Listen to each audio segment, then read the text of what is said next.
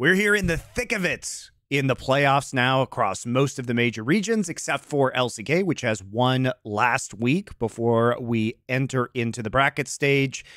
And so, got a lot of exciting upcoming matches, but perhaps maybe not the best odds for this week. We also took some serious L's thanks to Team Liquid and Breon this past week, Thorin. It was a rough one. Coming off a very good week this week. First time ever we filled the bet of the week.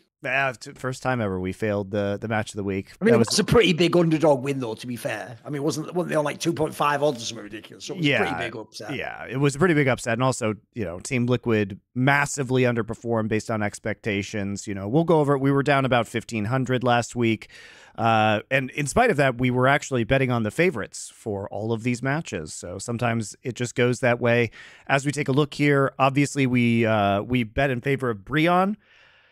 They were the favorites in both of their matches. We also had a parlay bet on them, just a little bit to see if they could win both of them. Obviously, these matches were extremely important for Breon to make playoffs, so we thought they might, in fact, step up, but they went back to their old tendencies, throwing extremely winnable games where they had leads. It was a sad and disappointing way for them to effectively close out their season, barring some sort of miracle run in the last week of competition.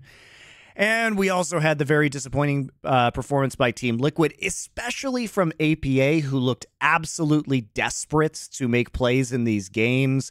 He was kind of throwy, seemed like he was trying way too hard to win and made some very, unfortunately, overly aggressive plays. As you can see, we also took a flyer on TSM just because they had 3.5 odds of winning, which, they almost did. Almost happened. Almost happened. They almost happened. Worth it. And we did actually win one, which is the DRX game we got at 3.2 odds versus T1. So they did pull off the upset there, but it was most of the games that we put these 500 on where we were picking the favorites.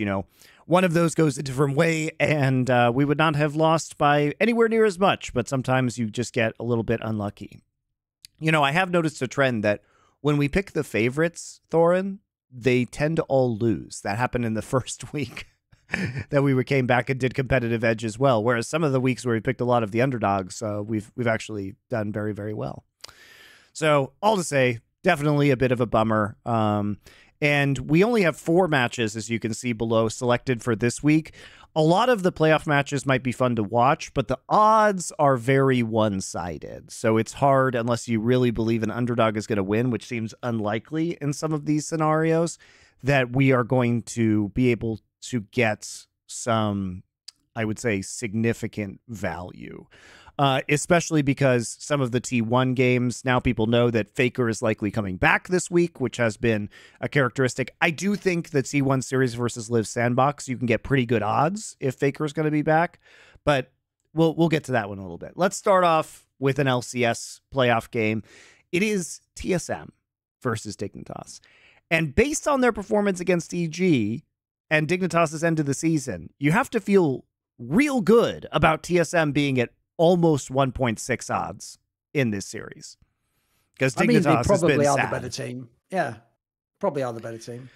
Yeah, I think TSM at least has stepped up towards the end of the season and certainly into the playoffs in their match versus EG. The problem with Dignitas is that a lot of their bright spots were Rich's potential MVP performance that fell off dramatically. Santorin and Jensen really have never gotten it together in terms of their 2v2 synergy.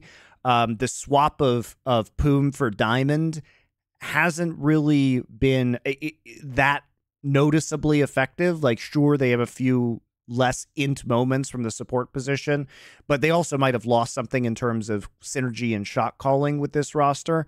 So I don't think there's a really good reason to believe that Dignitas should win this match. And so TSM at 1.6 looks very attractive in light of that. I think so. So we'll go back. We will put 500 onto TSM. Hopefully the favorite with relatively good odds will actually pull through with us this time, as opposed to the last week's horrendous performance, and we can get some value there. Now, I'm curious, Lauren, about your thoughts on this one. So the scenario between T1 and Liiv Sandbox is intriguing because Liiv Sandbox is desperate for a playoff seed, right? They're in prime position to do that. If they can win this match, they will all but lock it up. Actually, they will lock it up, I'm pretty sure. Whereas T1, even if they have Faker back, they're not going to move out of that 5th place position. So they won't be desperate to play. They may be a little bit more experimental in a week that doesn't matter. If they have strategies, they may not show them because they may be wanting to save them for the playoffs. Whereas Liiv Sandbox is going to want to, they really would love to win this one and secure the 6th and final playoff seed for themselves.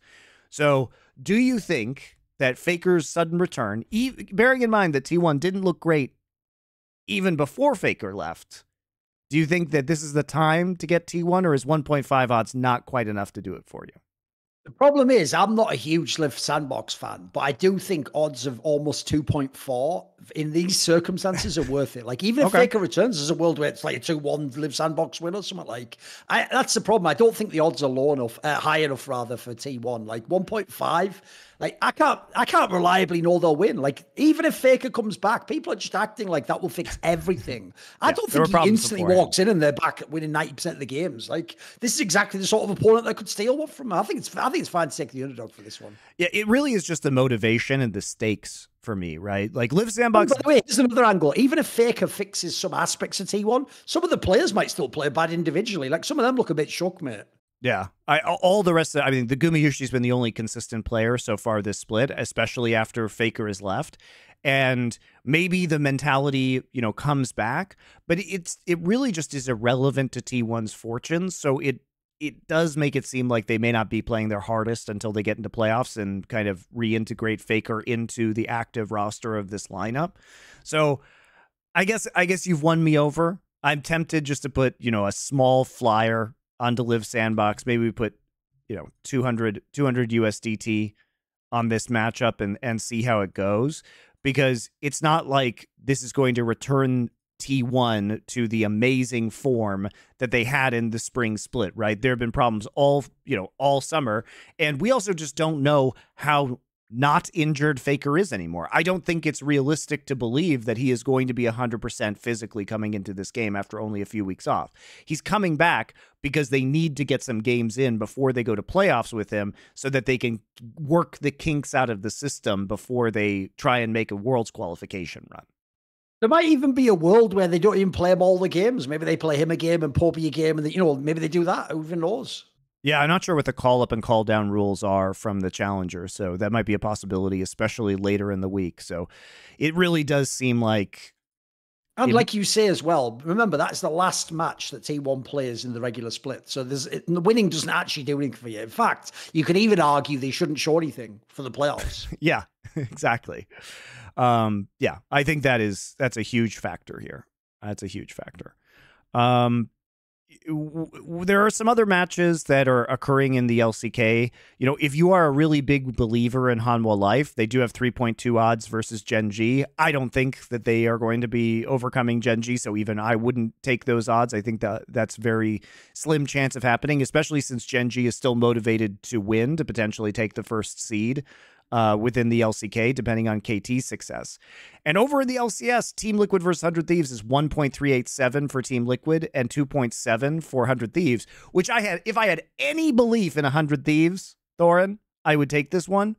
But if you look at how Team Liquid lost, like, Quid is not going to dunk on APA like Palafox did. He also is a rookie player. He may have the same nerves that we saw from APA. And also just, Closer's been so miserably bad this split that I just don't think that 100 Thieves can actually take this win. So I believe Team Liquid would win, and there's not really that good of odds. And I also just, I'm scared about Team Liquid's inconsistency in their performance. So feels like riskier than necessary for these level of odds. So that hasn't been too inspiring to me, which, as we proceed down the week, moves us to the next LCK match we'll be discussing, which is D+ at 1.79 versus Hanwha Life at 1.986. Now, I take Hanwha Life here because they're on the up and up. And these are pretty good odds when I think they're a favorite in this matchup. Especially if you think they're a favourite. I mean, I would say at worst it's a 50-50 anyway. So taking the one with the better odds is usually better there anyway. And as you say, like Damwon never really ever got it together this split, whereas actually Hanwha is actually making sort of a like late run. Like as T1 fell off, they sort of replaced them as like an actually interesting team in the league.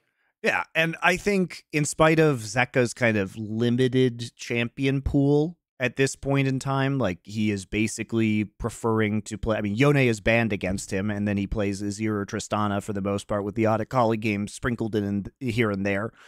But Grizzly, while he basically is a jungler that has just avoided mistakes in the early game rather than being very active in playmaking, and farms into a carry position late. So you might think that, oh, this is Canyon's opportunity to abuse a relatively new up-and-coming jungler. I think Grizzly, you know, his job on this roster is just to provide a bridge to the late game while not really affecting the lanes or interacting with the enemy jungler whatsoever. And the lanes have been stable enough in Hanwha Life to get them into the late game where they shine. And unfortunately, D+ makes a lot of mistakes in the mid and late game in terms of macro. And that's where they oftentimes lose. Like, they lose one of two ways. Either Canyon completely runs it down, or they make very bizarre shot calls in the later stages of the game. And that is where Hanwha Life has been the strongest, right? So you really have to hit Hanwha in the mouth hard early and get big advantages to beat this team, because they do have, I mean, especially Viper is still incredible in late game team fights and can absolutely carry. So it's not like you're getting the big, you know, a big advantage through Deft being that team fighting late game hyper carry, which he still is. So for me, the trajectory of Hanwha is looking really good right now. And they have kind of filled the void that T1 left in terms of not being as good as GenG or KT, but being pretty definitively the third best team in this league. So it's a little weird to see them as an underdog when the standings don't even reflect that, right? No, I think this is actually a rare example, like you say, where it's possible they're the favorite, where we're going to get underdog odds. Yeah. So it's an easy one. Yep. Easy. We'll do another 500 here.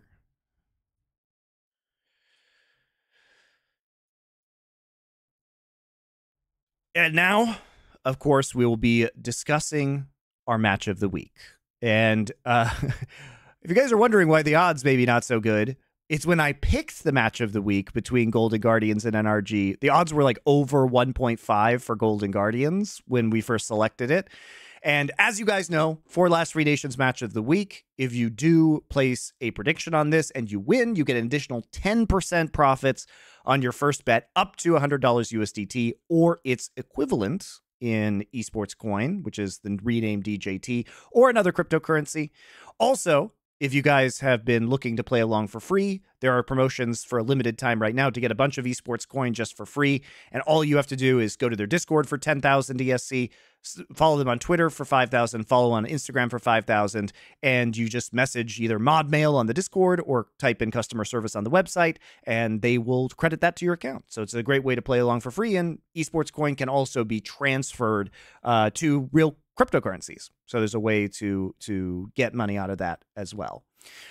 So why I picked this match is because I thought it was really great odds for Golden Guardians. You know, at 1.5, I was hyped that I think NRG won. It's the way that they won. Like, do we think that Palafox is going to dominate Gory?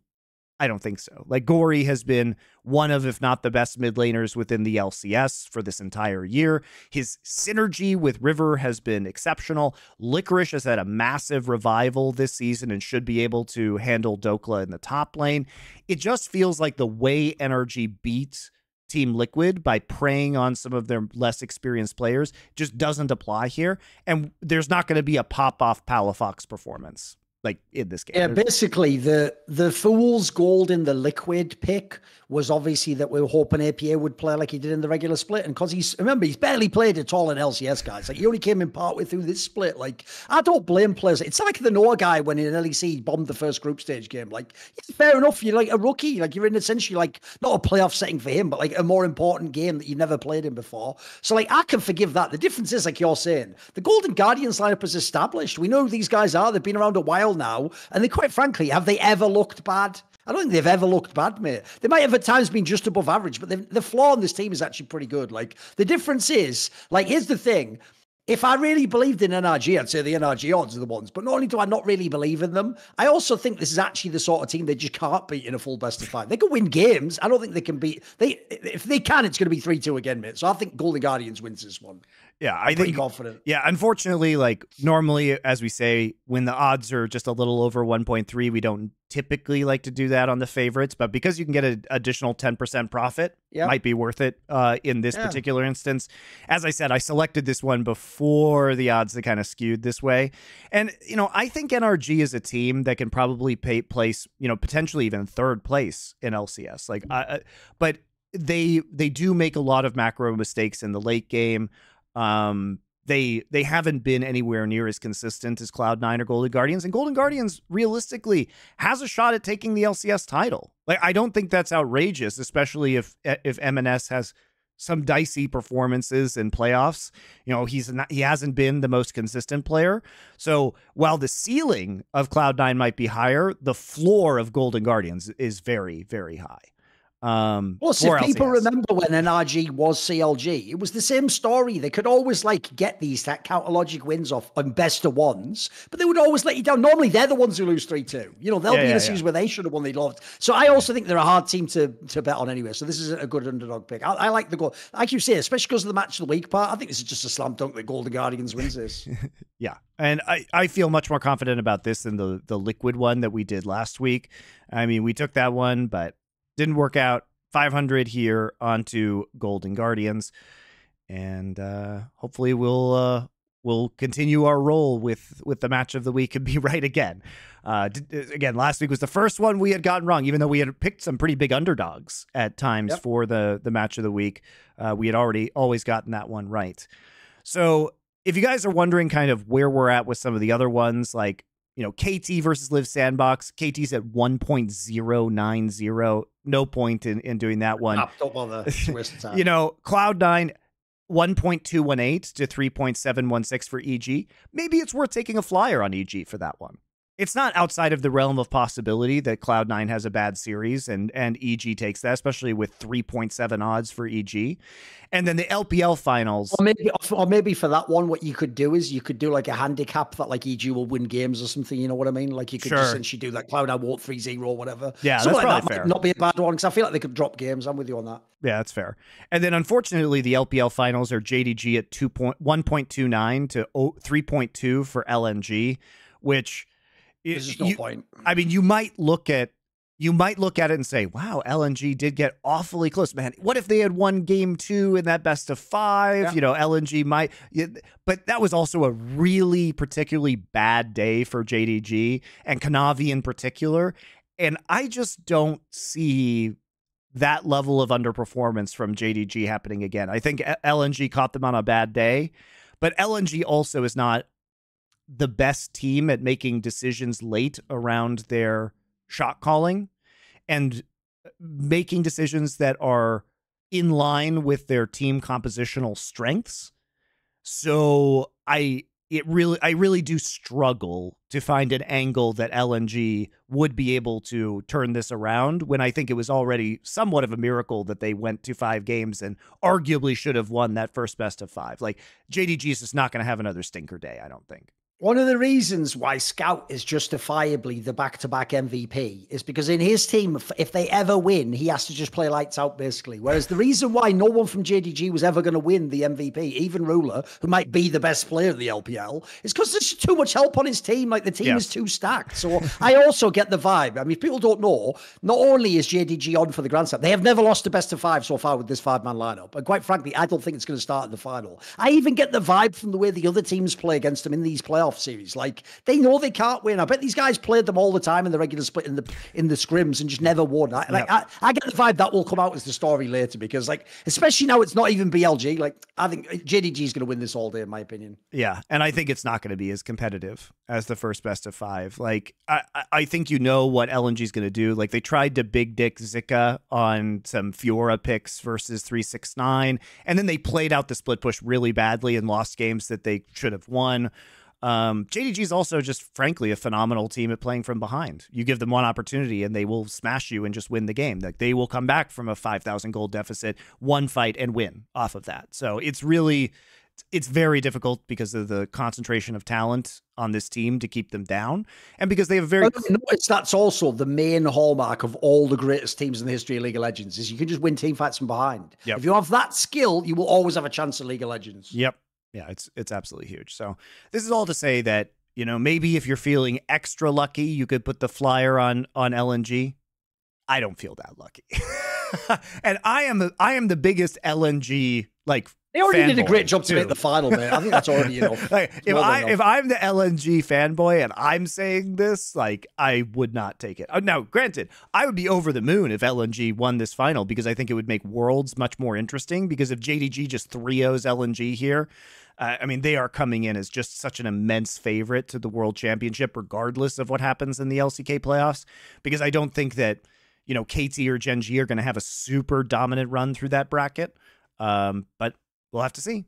So, unfortunately, I would love to be able to reasonably predict that match, but it doesn't seem like there's a lot of value there.